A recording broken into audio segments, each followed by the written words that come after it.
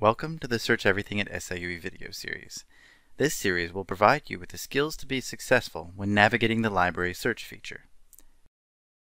This video will cover how to search for articles using Search Everything. To begin searching for articles, search for your keywords using Search Everything on the library homepage. Using the facets on the left side of the page, you will see the option for peer-reviewed journals.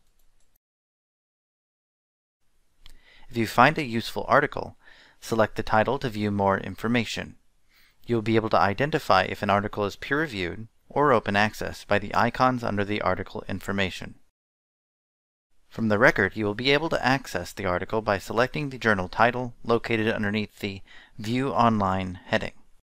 From this page, you will be able to select full text and view the article as a PDF. Another way to search for journal articles is to use the Advanced Search feature. Ensure that next to Search Profile, you have selected Articles. Type in your keywords and hit Enter. Remember to pay attention to the facets located on the left side of the page.